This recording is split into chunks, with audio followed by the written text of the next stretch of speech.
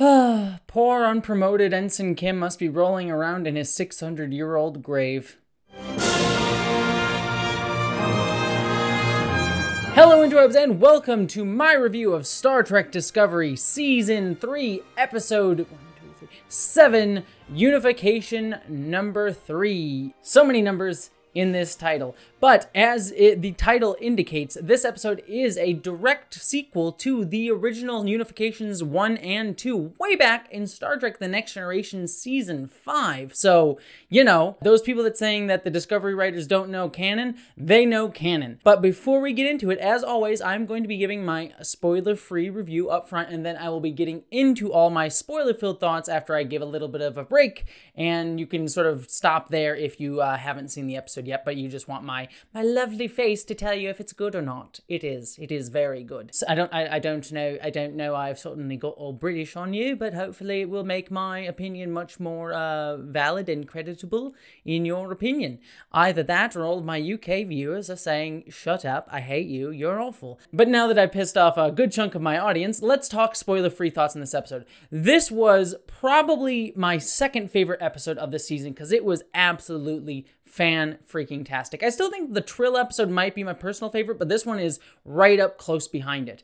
I might be wrong on this, but this might be the first ever Star Trek Discovery episode to not have a single, major action sequence. This episode is all talk, and it is brilliantly written. As you would expect from an episode called Unification, this episode does feature Vulcans and Romulans, and whenever Vulcans show up, there's probably a lot of logic talk, a lot of back and forth debate club sort of things. In fact, there's pretty much a ritualized debate club in here. Of course, the Vulcans would have a ritualized debate club, so there's a lot of logical discussions here, but I like that it in Star Trek fashion uses that sort of discussion in order to have a present day conversation about science, the politicization of science, how science is used to wielded by different political factions for their own ends, how sometimes facts are manipulated or believed by different groups. There's a lot of political dissection that you can get out of the main thrust of this episode, and it's all there on the page and in the actual lines, and I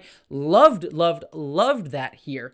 But not only that, there is some beautiful theming throughout this episode. The idea of unification is a brilliant theme and title for this episode, like the original Unification, which was a deep delve into kind of Spock and his character, and while the sort of overall plot of that episode was dealing with the unification of Romulans and Vulcans, it was also mirroring the struggle that we had seen within Spock his entire life, the sort of struggle between emotions and logic. And of course, the end part of his life would be about bringing those two groups together in sort of a cultural form, Romulans representing emotions, Vulcans representing logic, and sort of becoming a political version of Spock's inner turmoil. The same thing happens here in so many ways. Obviously, we have the unification of Vulcans and Romulans here, but without getting too spoilery, we get some discussions of the unification between Vulcans and the Federation, Burnham and Vulcan, Burnham with her own self, the theme of just unifying and bringing together disparate sides, which is honestly a theme of all of Star Trek. Star Trek is all about the unification of different people and the coming together of different groups and ideas to form a greater whole. It is the main theme of this episode, and I love how it just brilliantly ties in all these disparate elements that we've seen growing throughout this entire season into this singular theme in a really beautiful way, both politically and personally for our characters. Speaking of Burnham, though, this is also a brilliant dissection and discussion of Burnham's character.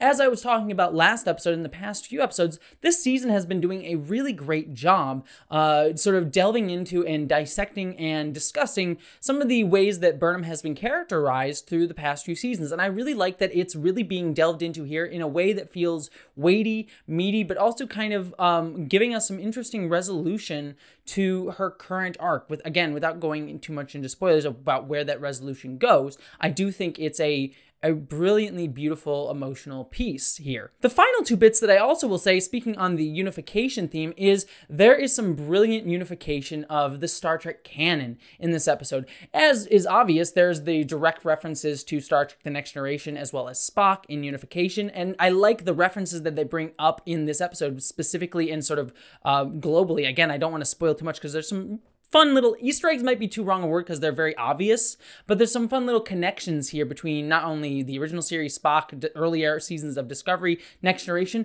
but also, again, without spoiling the surprise, there's some good connections to even more recent series of Star Trek. Again, I won't spoil which ones, but there's some surprising connections that I did not expect that I was really enjoyed. And so it really feels like this episode in many ways is also unifying all the disparate pieces of canon and saying like, hey, this all fits together. Everything that you've seen in Star Trek does fit into this one box, and this is actually all canon. I know there's going to be some YouTubers out there that are going to be very upset about that and rants at somebody about why this isn't true and this makes no sense, yada yada. But I thought it worked really beautifully within the episode, and I'll talk more specifically about that in my spoiler section.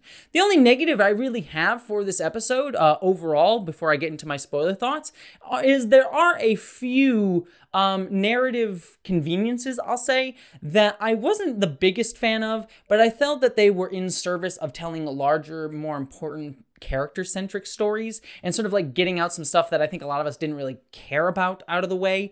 So while there are some plot conveniences, I'm like, okay, that's a bit easy. I kind of see that you're kind of taking the easy way out to get here just to have this sort of moment.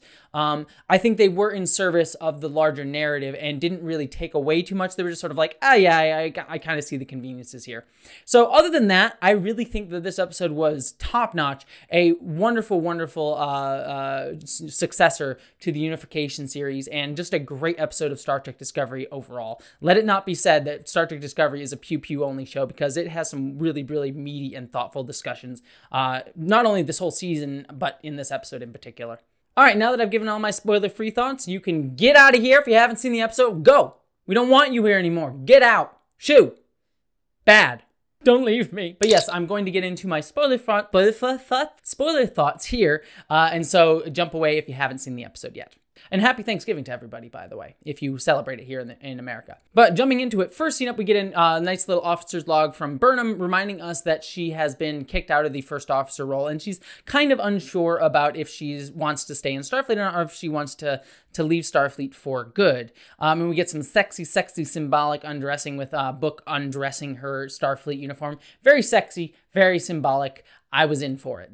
If all my symbolism could be this sexy, I would be a very happy gal. Then we get a scene with Burnham and Book in bed post-coitus, if you will, for being adult here with our adult words. But they have a nice little conversation where they bring up Spock, and it's sort of a nice little reminder that she is Spock's brother, which sets us off for stuff later on in the episode. So good little like seeding that exposition here for people that need reminders of that, apparently. And I also love the fact that she calls out that she loved Spock and that, you know, he loved her back. It was a nice little scene, and again, sets up the episode brilliantly. I'm liking these sort of building of the character arcs throughout the episode. It's very well done and seated here in a, you know, sexy scene. Then we get a scene between Tilly and Burnham, which is mostly an exposition scene, sort of showing like, oh, there is a source of the burn. We can sort of triangulate it. I like the fact that they call it that triangulation in 3D space is a big deal and much harder than a 2D space, because everyone seems to forget that in Star Trek. Whenever we look at like star maps in Star Trek, it's always two-dimensional. I'm like, space has more dimensions, everybody, in case we forget that. So I like that little call out here. But I also like that they mixed in this exposition scene with the stuff between Tilly and Burnham, and Tilly's like sort of calling Burnham out, and saying like, hey, you left me in a very awkward position by not telling me these things, and it would have been my choice to tell Saru. If not, you should have at least come to me. So I really liked that scene, and I think it set up Tilly's responsibility and sort of discussions that'll be happening later on this episode. But a fun little scene. Then we get Burnham and Saru going to the Admiral to tell him about this information that they found out about the burn. And again, we get a little bit more of an exposition dump here. We learn that there was this data that they need in order to help triangulate where the burn actually happened. They need a little bit more data from these satellites that were all around the Federation. But these satellites were created by Navarre, which we now know is the new name for the planet Vulcan after Romulans have come to Vulcan, presumably after the destruction of Romulus. I do find it funny, considering that there's a lot of references to the series Star Trek Picard later on this episode, that they don't actually explicitly reference at any point in the episode that Romulus was destroyed and all that sort of Romulan diaspora that Star Trek Picard itself, the show, was dealing with so much in its first season. So I'm surprised they didn't explicitly call that out. It's not a big deal, but I would have thought there would have been someone mentioned like, hey, Romulus was blown up and that's why Romulans eventually settled over on Vulcan. But I guess they just didn't want to mention that. The only thing I'll mention in this scene, I like that the Admiral has this like sort of like aha moment smile when he realizes like, oh, we could send Burnham's sister to Navarre in order to get her to convince the Navari people, the Vulcan Romulan people, whatever we want to call them, to rejoin the Federation or at least open up negotiation talks. That makes perfect sense, especially considering that Ambassador Spock was the one that helped unify Romulans and Vulcans going back to Unification Parts 1 and 2, as we saw. And I love Burnham's reaction to learning that information. She has this like breakdown of like learning how important Spock was to the Vulcan and Romulan people and how much he went on to achieve in his life. It was a really beautifully acted moment by Sonequa Martin Green there that I thought really worked, as well as the Admiral's smile. I thought the Admiral's smile just warmed my heart. Then when we cut back after the commercial, we learned that the Romulans on Navarre actually wanted to stay in the Federation, and the Vulcans wanted to pull out because they believed because these SB satellites were being used to create a new form of instantaneous travel, kind of like the Spore Drive,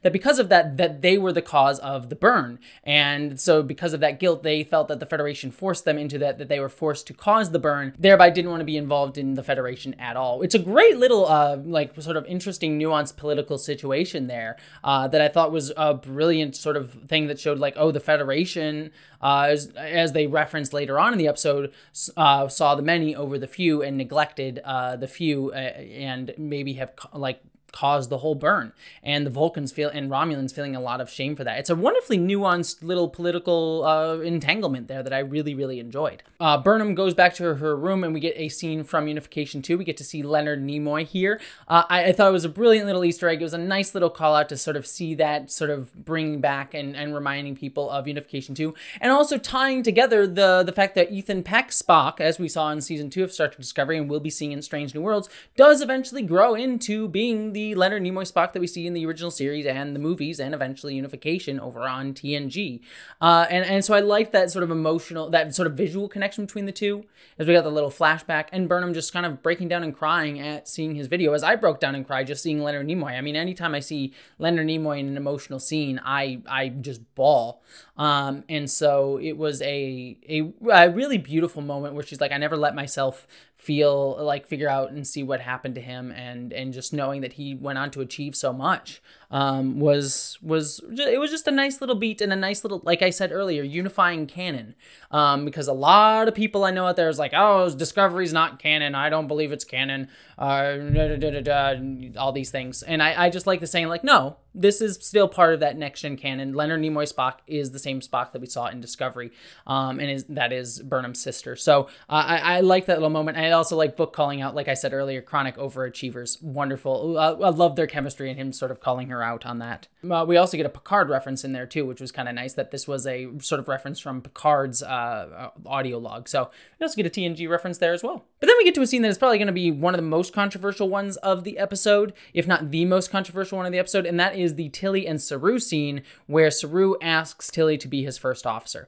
And I'm going to talk about this whole storyline because there's only like 3 or 4 scenes throughout the episode, and I figured it's just easier to talk about it here, and then we'll get back to the main plot of the episode. But so the scene was really brilliantly done, this first scene with Tilly and Saru. I think I liked that he says, you know, you were ready for being a first officer, and we've seen that she's ready to be a first officer through some of the moments over the past few episodes, with an asterisk on that. I'll come back to that in a second. So I like that beat, and I like Tilly sort of bringing up all the thoughts that a lot of us are having. Is like, I'm not ready yet. I'm an ensign. Are you telling me to take this job because I'm going to be compliant and not push against you? All of these are fair questions, and so I think Saru handles them ably. And I like that they're sort of the questions that we would ask in this situation. I still don't know how I feel about Tilly being promoted to first officer. And I feel like there's a lot of people that will end up being on both sides of this debate. And I don't definitively have an answer for this. It feels in a way like the writer's kind of cheating a little bit to continue Tilly's story. Tilly's story from day one on Discovery has been that she wants to be a captain, that she wants to learn how to be a captain, to grow up to be a captain of a ship one day. So we kind of already knew that she was going to have this trajectory throughout the series. So something like this had to happen. She had to get promoted at some point, and it would be a disappointment if maybe at some point in the series she didn't get to become captain, or we didn't learn that she eventually becomes captain. So I understand the desire to want to push Tilly up in rank. But to first officer feels like a big jump for an ensign, and an ensign that still feels unsure of herself a lot of the time. Not to say that every leader needs to be like the most sure, needs to know all the things, have all the confidence in herself. I don't think that that's the case.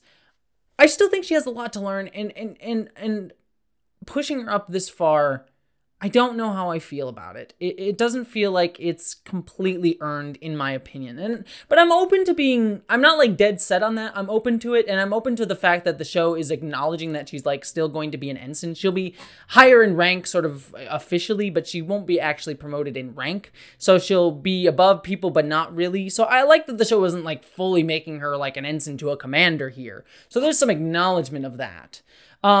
So, I kind of have to see where they go with her character in the next few episodes to sort of see if it feels true to her that she is able to have this sort of first officer commanding presence in a way that feels like she's kind of earned it, while also still balancing the fact that she's still learning to be a first officer. It's a very kind of tightrope thing to do with this character that I can see working out well, but I can also see working out really badly. So I'm tepid. I'm very tepid on it. Enough being said about that. Let me talk about the rest of this sequence too. She goes to talk to Stamets, who gives her like, I'm weird. It'd be weird to take orders from you. And I'm like, gosh, dang it, Stamets, you're a jerk. I really think you're a jerk. And I'm someone who likes Stamets, and I know people find him to be kind of a jerk, but I thought that scene, that was a jerk scene to say it would be weird. But I also like the knocking from OO on the glass, and like, there's this like simmering underground, like referenced rivalry between Stamets and Detmer going on for the past few episodes that I've just kind of like that, like just running gag that's in the background there. Thought that was really nice. But then we get the final scene between Tilly and everyone, and it's a really wonderful scene where they all say yes. I teared up. I will admit I got emotional, even with all my trepidations about Tilly becoming first officer. That scene got to me, and I like that Stamets was the one that sort of initiated it. And then the grievances section was very, very funny. And I liked Burnham showing up a little bit late and kind of having that emotional moment with Tilly, kind of paying off the beginning of the episode, but also their friendship, and also the fact that Tilly knows that she's going to be taking over Burnham's spot on the crew. And I liked, even though we haven't talked about it yet, I liked how it kind of capped off Burnham's sort of role in all of this episode too. So I thought the scenes in and of themselves were all very effectively done, which has me encouraged for how this storyline will be handled going further. I just have an issue with the whole conceit of it, or at least I have trepidation with the whole conceit of it, of Tilly becoming first officer. And I also, again, I've reiterated this, but I really like that the show allows these characters to feel and show emotions, that they're not just all like stiff, like I can't show any emotions, that this is a very emotional Star Trek. And some people have a problem with that. I think in the future people would be willing to show their emotions more, unless they are Vulcans and don't wish to, which is totally fine. I appreciate that. I liked it. I'm just sort of nervous on the whole concept. But we'll see how it pays off. I'm willing to be proven wrong. In fact, I would like to be proven wrong. Anyways, let's get back to the rest of the episode. So the crew of the Discovery jumps to Navarre, which used to be Vulcan, and we meet President to something. I don't know. Why do all Vulcans have to have a T, an apostrophe at the beginning of their name? I don't know why. But we meet to somebody, I forget, to Navarre. She's well played. I like the president of Vulcan, but for some reason I did not catch her name because all Vulcan names sounded alike, and I know that's racist, but deal with it. I like her for showing up on the bridge of Discovery. I thought it was a good introduction to her character, that she had deference towards Burnham, but was a little hesitant about the Federation in general for obvious reasons, but then also being very unwilling to show and hand over the data from the SB satellites, and not really trusting the Federation, but still wanting to like at least open relationships with the Federation because of Burnham being there. I thought that political nuance was all very brilliantly handled with this character. I also really liked the Vulcan Romulan symbol that they all wore on their chest, which is a combination of the Vulcan symbol and the Romulus symbol. Really great job there. I thought that was a nice little, small little touch between these characters. But then Burnham invokes I wrote this down. I'm sorry. All the Vulcan words, I'm going to screw up this. But basically, Burnham invokes this ritual that is basically a Vulcan high-stakes debate club, because, of course, they would have a Vulcan high-stakes debate club, a ritualized high-stakes debate club. Totally reads to me like a thing the Vulcans would have, of course. And so she invokes this, and I like that there's a little bit of tension between her and Saru. here where Saru's like, Commander, what did you just do? But he doesn't like call her out too harshly on it, but he does kind of take note and sort of says, you're doing the thing again where you do things without me consulting me first. You keep doing that. So I like that there's that little like tension there in that beat between the two actors. Very well played. I think the only thing that I will say here about this, and this is one of those narrative cheats that I was talking about in my spoiler-free section, is what's the rush? I get that the burn is this big mystery that Burnham wants to solve.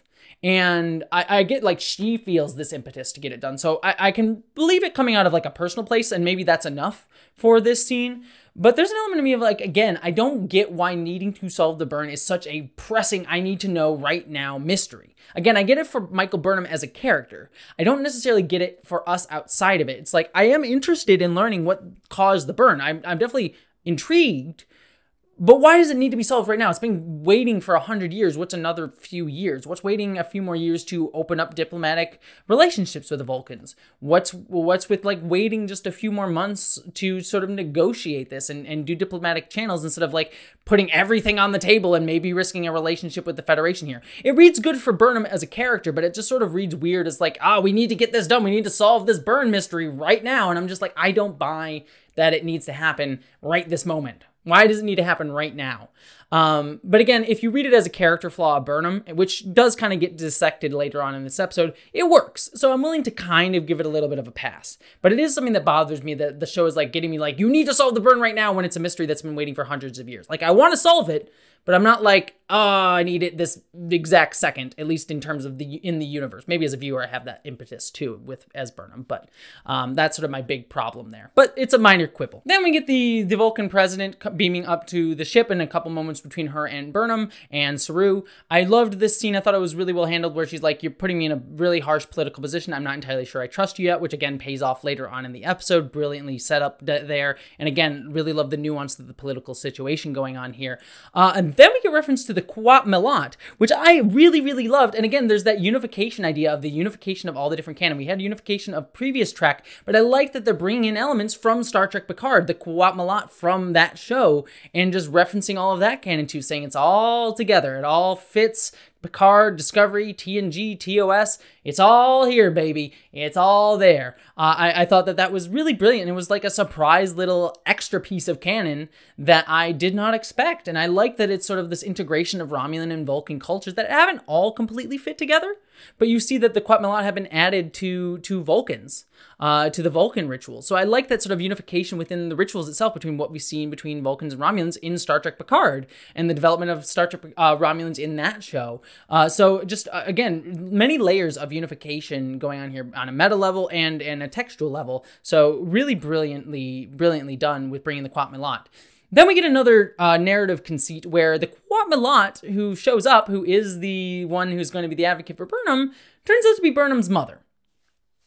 Another bit of a narrative cheat that I don't want to spend too much time on here, but it did feel like a bit convenient. It's like, okay, of all the people in the galaxy who can be here at this moment, of course, it's the one person who has a relationship with Burnham, the only person at this time in Star Trek history that we know would be around here, and this other mystery that we've been wanting to solve happens to be the Quat Milat. It's a bit convenient.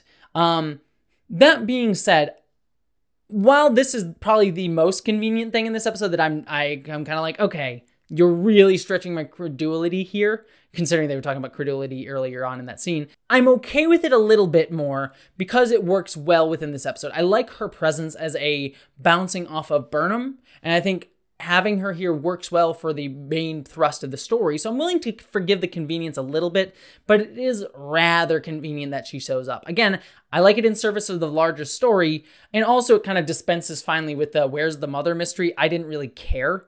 To be very frank, I didn't really care too much where her mother was. I was like, I could take a leave ever finding her. So I like that they're just sort of like, yeah, and she's here now. We're not going to like spend a whole episode going to search for Burnham's mother, which would have just like made me kind of bothered and annoyed. I really wouldn't have cared all that much. So I'm like that it's just sort of like a thing that happens that she shows up.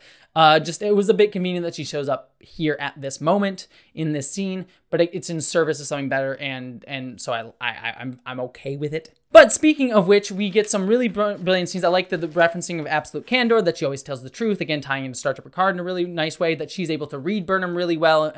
It makes sense that she's, having followed Burnham her whole life, she knows a lot about her, works well. She's sort of setting, again, the political situation where we have different sects of Vulcans, which really work well, and the reference of, they have different facts, they have different beliefs that they reference as facts.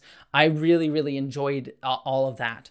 And then getting into that, we finally get the actual ritual itself. And I loved all the interplay here and all the different little political machinations. If I had more time to sit here and analyze each one of their arguments, it would work I think it was really intelligently done. You could see that they were really seeding and really thought out the different sects of Vulcan culture that would be going on, or Vulcan Romulan culture that would be going on during this unification process, and that they still haven't all fit together quite well. And a lot of the arguments are stuff that I see on arguments all the time on stuff like the internet, where they're the Vulcan guy, the main guy in the middle, who is just sort of saying stuff like, oh, you're being too emotional, you're making an appeal to emotion, just like references to that. And you can see, again, this idea that, science, there are basic scientific facts, but then they all get politicized for different gains and different belief systems, which, if that doesn't speak to what's going on today, I don't know what does. If we don't see the politicization of just basic scientific facts for their own ends,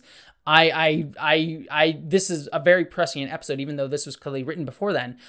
So just I think a really brilliantly done sort of concept here. Again, I could probably spend the whole rest of the review just talking about the different Vulcan ideas that are brought up here, but I'm just going to gloss over it for the focusing on the Michael Burnham stuff. But that by no means is meant to dismiss the very wonderful work done on building out Vulcan culture here. Really brilliant job. The other thing, too, that I really want to mention here before I get into the final little piece of this episode is I loved the scenes between Saru and the president of Vulcan. I really love that she sort of brings up this thing, like, I don't really trust the Federation. I'm kind of hesitant.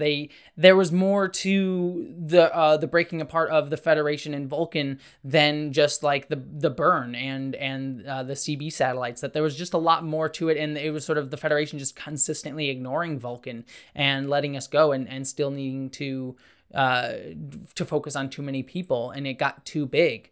I really liked that idea there, and Saru sort of saying like, no, we can still get back to the core Federation values. I still believe in it. We paid a heavy price.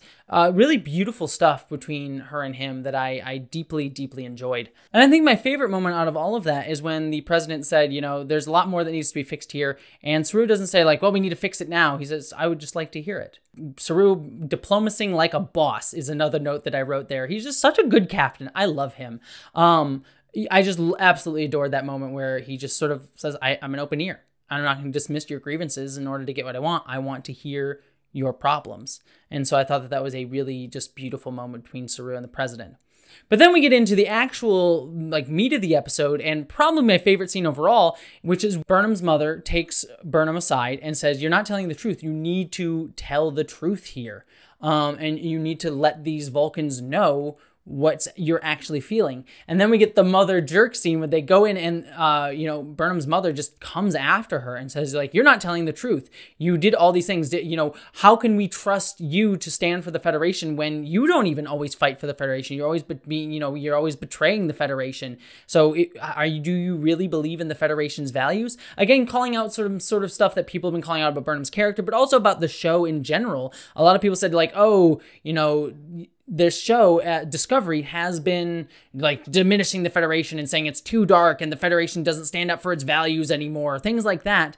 And this show is showing us in this episode that no, what Burnham was doing was believing in those ideals, believing in the greater principles of the Federation. And so she was always fighting for those ideas. And I love when she just gives it right back to her mother's like, haven't I always tried to do these things? Haven't we always overcome these odds? And really hitting at the theme of unification, but the theme of Star Trek in general. She has this wonderful lines like, we are imperfect, we are flawed, we make mistakes, and yet we keep fighting for these ideals. And that's something that she says about herself, and something she says about the Federation, and what she speaking to the Vulcans at this time is like, the Federation's failed you, but we will still fight for these values even in all of our flaws, and we still can be better. And it really hits at everything I love about Star Trek, and I thought it was brilliant. But then we get her giving a personal moment too. It was like, I always stood up for these things, but I have fear. a fear of making a mistake, fear of screwing up, feeling. That's where this feeling of not belonging comes from, because I've lost certainty in myself. And that's a theme that resonates heavily with me, of losing certainty and feeling nervous and scared that I'm going to make a mistake that hurts somebody. I feel that so much of the time as like a creator with a platform who tries to talk about issues. I worry that I use my platform incorrectly. I'm sure all of us feel that in our own ways, in our own lives. That's just how it comes out in mine in some ways, and just anxiety and fear, working our way through our lives. And I love those shots of Saru in this moment where it cuts to Saru and him sort of starting to get, like, he's shocked at Burnham thinking of leaving Starfleet, but then he sort of starts to get, oh, I see where she's coming from. I see where her pain is. And I'm sure that that's going to be, spurn him coming back and reconciling with Burnham later on this season. And so small little subtle beats by Doug Jones here. And I think Burnham, Sonequa Martin's Green is showing her uncertainty and lack of confidence in herself, but also the confidence in the moments where she needs to have confidence were all portrayed excellently well. So Sonequa Martin Green and Doug Jones just do a phenomenal job selling that scene. It was very well acted, extremely, extremely well written. And then I like that it kind of plays into the Romulan Vulcan stuff going on here too, with Romulan saying like, no, we're going to back out. We're going to get out of here. We're leaving Vulcans. And she's like, no. Unification is more important. Sticking together, believing in our values, coming together to form the greater whole, like the Federation does, is the more important thing. And I will not tear this union apart because of my pursuit of this goal. And I like her coming to realize that that's the larger goal here, of bringing people together. It's not about this pursuit of the burn, which again gets me into the thing is like, why do I care about the burn if it's not the most important thing? Not that it needs to be necessarily, but we've talked about that already. But I like that it shows, the principles of Star Trek, the principles of the Federation, and the principles of what it means on a personal level and on a political level. It's just working so many ways, so beautifully and so intelligently throughout this episode. It just was weaved together so well. And then we get to the final scene. I'm just going to try and wrap this out a little bit, where we get the final scene between Burnham and her mother. I think a little bit overacted. I think there was a little bit, not that it wouldn't be an emotional moment between the two of them, but I thought that was well written, but I think a little bit overplayed for a moment. But I did really love the line that Burnham's mother says, I'm just so glad to say, like, I will always be here for you. And that's something that she hasn't been able to say Burnham's entire life. So I think it was a very well written scene. And I think for me, a tad overplayed by Sonequa Martin Green and the actress who plays Sonequa Martin Green's mother. But generally, a very, very solid scene between the two of them. And I liked that it turns out that even though Burnham gave up her, pursuit in the Vulcan ritual, the president was the real audience there, and Michael Burnham's mother knew it the entire time. She knew how to play that scene and how to push Michael to get her to the point that she needed to get to convince the president. And the president was willing to take on the risk of the political action of, giving her the data and taking on all the weight of that and whatever the political ramifications for that are, in order for Burnham to have this data. So excellent job. Brilliantly written scene. And then we get a last scene with Burnham and Book. Thought it was, nice that, sort of little circling back to where we started off the episode, where she says, I belong here. I'm part of Starfleet. I like that it sort of concluded her arc there. But good reference to Book not knowing what he means now. I'm sure that will be explored in later episodes, but I like that it's sort of like she's saying, I love you. Not really love, but they feel comfortable with each other. They feel like home, but Book doesn't really fit into Starfleet. And so there might be a little bit of a metaphorical thing going on there with maybe Book will eventually join the Federation or join Starfleet, and sort of showing this sort of unification of his sort of more Han Solo-y type of ways, and how that can maybe fit into the larger Federation as the season goes on. So a nice little setting up for his arc going forward here, being tied to Burnham, and Burnham bringing him into the fold and sort of unifying him in his own way. So I'm really enjoying that theme. So I know I've ranted for longer than I expected to, but there was just so much in this episode. This, like I said, this might be my favorite, or at least second favorite episode of this season. There's so much being done here on a thematic level, on a character level. It all interweaves with each other really well. It weaves in so many disparate parts of Star Trek canon in such a beautiful way, but also sets us off in a new course for Star Trek canon, and one of the most important and one of the cornerstones part of Star Trek canon, which is Vulcan and Romulans. Those are some of the first bits of like major Star Trek mythology that we ever had, and we have charted a brand new course with both of those civilizations in a way that is brand new for Star Trek, and yet completely fitting in with the themes of Star Trek as a whole. So I'm loving this tying together of every part of Star Trek, the original series era, the Next Generation era, the Discovery era, the modern era with like Star Trek Picard, just brilliantly done. I've said more than enough about this episode, but I cannot praise it enough. I have a few minor quibbles of some of the plot conveniences and some stuff with Tilly that I'm sort of keeping my eye on, but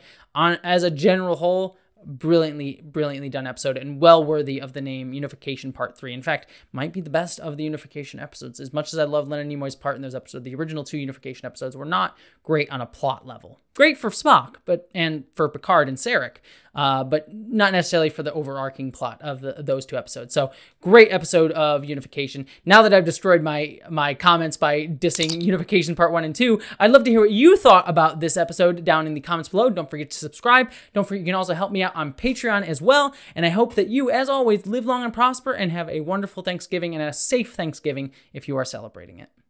Thank you so much to all of my patrons, especially Catherine Lambeth, Ashley Allen Bokikio, Miranda Janelle, Eli Berg-Moss, Ashlyn Solstice, Greg Gillum, Stephen Kleinard, Randy Thompson, Chamomile Tea, Philip Sorbello, Munir Amlani, Boyd and Marybeth Earl, Stephen Schuthart, Wellington Marcus, Wayne Twitchell, Buttoneer, Ish the Mad, Dominic Noble, John Steele, Gavin Robinson, Michael Beam, William Stewart, Nathan Olson, Amanda Ronnie Indange, The Suspense, BBD, Hannah F., Miguel Posadas, Jason Knott, Maeve, Andrew Jorgenston, Sabraxis, Jasmine, Chris Brown, Bree Beecher, Nathan Steele, Chloe Dollar, Jane Packard, Dante St. James, Wendizzle Bizzle, Geek Filter, Mark the Edge, Pissed and Twisted Garage, Gretchen Badger, Sarah Bystam,